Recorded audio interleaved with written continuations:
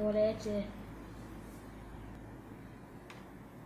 So, as you can see, this is the, what is it, turtle?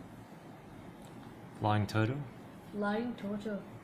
And you see, it is very good and sturdy, and used up most of our bricks, you see.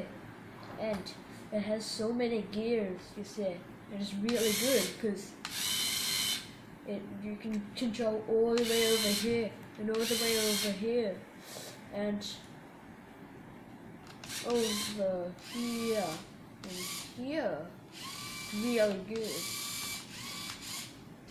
And so this is really good. It's a really good FLL robot, but it's pretty wide, so that's a big problem. But another problem is that it's hard to get the cords in and the USB, so you'll have to use the Bluetooth. You see now. And so it was designed by David Luders? It was designed by David Luders, and it's a really good FLL one, which he did a really good job on.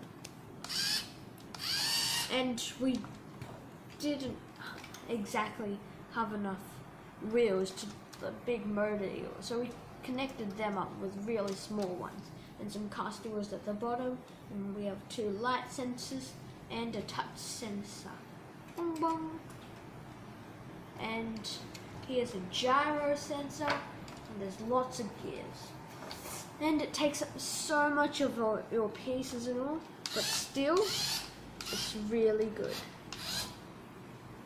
Thank you, and thank you. Bit hard to see the screen too, isn't it? Yes.